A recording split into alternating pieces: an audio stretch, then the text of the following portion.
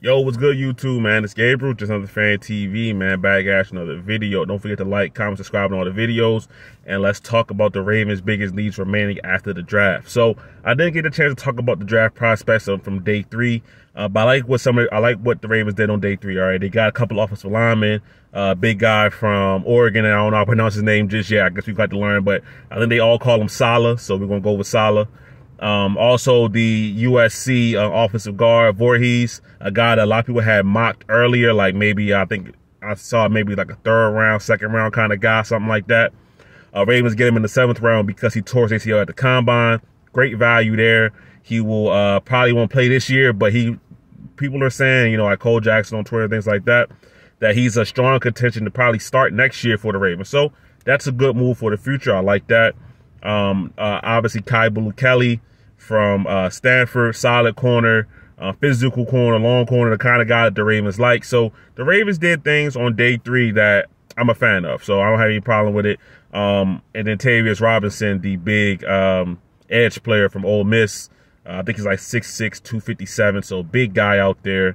A little bit older prospect, but comes with some maturity with that. So I'm happy with what the Ravens did on day three of their draft. I believe that they had a solid draft overall. Once they got Zay Flowers, everything else was kind of icing on the cake for me, to be quite honest with you. When you have a team that's as close as the Ravens are to really championship contending, you just don't want to have any bad misses in the draft. You can add solid players on top of solid players, and you still got your stars here. You're good, right? All right, so look, the draft's out the way. Now it's time to talk about the Ravens' biggest needs. I know the first place everybody's going to go is cornerback 2, right? Who's out there playing behind Marlon Humphrey? We lost, well, I ain't going to say lost, but Marcus Peters is a free agent. We don't know if he's going to come back. He could sign with another team, so he's still out there, right? And I get that. So behind Marlon Humphrey, you got Jalen Armour-Davis, you got Brandon Stevens, you got Pepe Williams. So Brandon Stevens, I know a lot of people aren't comfortable with him being cornerback too. I get that. I think he's kind of really almost better as a safety. And then I like Pepe Williams as a slot guy. I don't think he's an outside corner. And then Jalen Armour-Davis, we didn't get to see much from last year because kind of after the Patriots game, he was in the doghouse. A lot of healthy scratches for him. So I'm not going to sit here and say the Ravens don't need a quarterback too. They obviously do. They've been talking to Rock Ya-Sin. You know, like I said, it could bring back Marcus Peters as well. But I thought something interesting, right? I just wanted to look up from the championship games last year. So we're talking about AFC championship game, NFC championship game. Who were those teams cornerback 2, right? So Chiefs versus Bengals, right? The Chiefs cornerback 2 was Trent McDuffie, first round pick last year. So good player, solid player. For the Bengals, it was Eli Apple, right? Eli Apple was a good player. I wouldn't say he was nothing extravagant for the Bengals, right? I know a lot of people hate Eli Apple because of how he talks and things like that. But as a football player, he's solid. He probably talks way too much for the kind of player he is, but he's solid. All right. So Eagles and the 49ers. So for the Eagles, it's James Bradbury. Really, really good player. I think second team All-Pro. So great player right there. And then for the 49ers, I gotta look at his name because it was Diamordor Lenore, right? So my point is this, right? I would say 3 out of those 4 guys are just solid players, solid names, right? Good players, but solid names. Nobody that's going to jump off the charts. Nobody's going to jump off the page to you, right? And outside of James Bradbury, who's an all-pro, Pro Bowl kind of player. So what I'm saying is this. The Ravens absolutely need to upgrade cornerback 2. If they bring in Rock Ya-Sin, they bring back Marcus Peters, I'm all for that. But when I really look at these teams who were in and competing for championships last season, that what they have that the Ravens, I would say, don't have is an insane pass rush, right? So the Ravens, we got to think about it. They lost Calais Campbell, all right? That's out the door. They lost, right now, Justin Houston. He could come back again. We'll see. He had, 9.5 sacks last year. So they lost Justin Houston.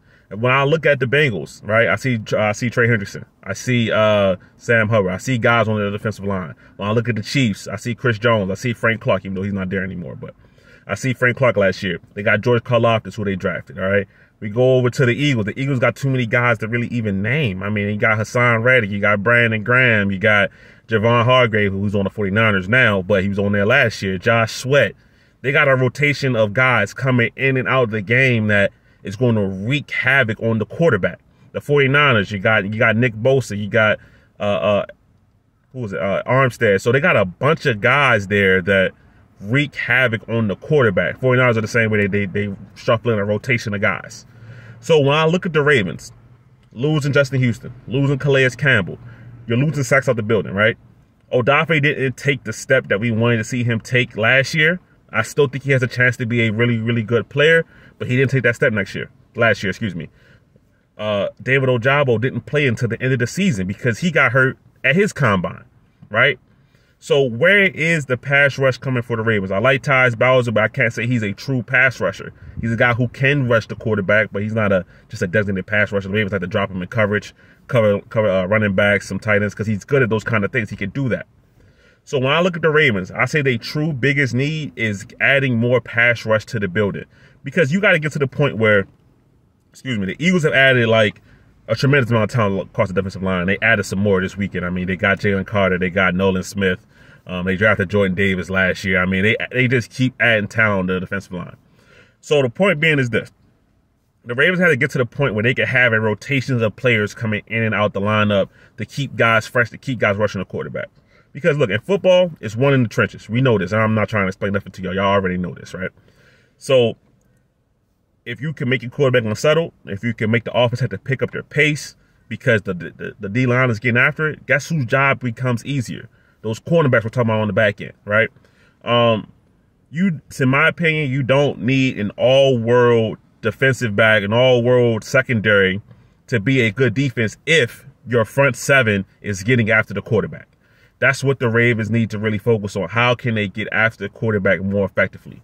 Last year, I think the sack numbers were up from, Wink Martindale, because Wink Martindale did it in a very, very different kind of way compared to a Mike McDonald. But if I'm looking at the Ravens, if I'm looking at the biggest need left on this team, is you got to find a way to get some more pass rush. Because right now, as it currently stands, we're hoping that Odafe takes the next step. We're hoping that Ojabo is the player that we think he can be with great pass rush moves on the outside. That's what we're hoping for, right? We're hoping he could be somebody like a Hassan Reddick. We're hoping he could do that kind of stuff, right? Get those kind of numbers. But even the Eagles have those guys and still rotate in different amount of guys to keep their main guys fresh. So for the Ravens, that's the biggest need that I'm looking for, is can they get more pass rush? Now, as far as cornerback goes, I know we already talked about some names like Rocketson and things like that, but I think that with the fact that they've drafted Kabul Kelly, I cannot say his name, I'm sorry, out of Stanford, I think that's going to be a solid addition to the cornerback room. Also with Jalen Armour Davis, who, like I said, he didn't play much last year because as soon as he struggled a little bit, Harbaugh put him in the doghouse, and we know once you're in the doghouse with John Harbaugh, it's hard to get out. So that's kind of what happened there with him. I think that the Ravens, like I said, just add one, maybe two corners. I would probably say really just one solid corner. If you could add Rocketson, that'd be great. Rocketson was on the Raiders last year. He was one of the few bright spots on a bad Raiders defense, alongside, a Max Crosby, who was a Pro Bowl kind of defensive end. Rocketson was one of the better players on that defense. So I think he is going to have interest from other teams, but he seems to be heavily linked with the Ravens just because he's been on a visit here. We haven't heard too much about, at least I haven't heard too much about him with other teams. It very well could happen. I think the Ravens have to wait until 4 p.m. today to make a signing. I think you can't sign players right after the draft. So as free agents, you got to wait till the May 1st after 4 p.m. I think I saw Justin Rebeck say that. So maybe they do it right away today and Rocketson's a Raven. I don't know. We'll see. But when I look at this team, I look at this depth chart, I just keep coming back to how are the top teams in the NFL winning? Yes, you have solid players in the secondary. You can't go out there with guys off the street in the secondary. Ravens have tried it before. It didn't work. Due to all the injuries in 2021, that's pretty much what was happening. I mean, I remember when Robert Jackson was guarding Devontae Adams in the Packers game, 2021. It wasn't pretty. So I've seen that you can't just have guys off the street. No offense to Robert Jackson, what I mean? But yeah, you can't just have guys off the street playing cornerback against NFL level receivers. Of course not. But if you're going to say what you need to prioritize more, the Ravens need to add pass rush. They need to add guys that can get after the quarterback. If the Ravens can effectively get after the quarterback next year, what's happening on the back end won't matter as much. That's just how football works. If the quarterback can't throw the ball, the receivers he got on the outside don't matter. They don't matter. If he can't get the ball off, they don't matter. So when I look at the Ravens, when I look at how teams are winning championships, I keep coming back to that defensive line, right?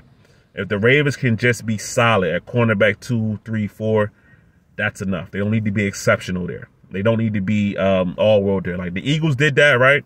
They had Darius Slade. They had James Bradbury, which was great. So, you know, if you can do it that way, go ahead and do it that way. Like, that's more power to you, obviously. So, but the point being, with the Ravens, with a team that's really, really good, really ready to contend right now, get that D-line rotation settled. You get some more guys in there that get after the passer, will be good. Obviously, I liked what the Ravens got on the interior. A lot of guys in there. I know they lost Calais Campbell, like I said, but I still like Broderick Washington, still like Justin Madubuike.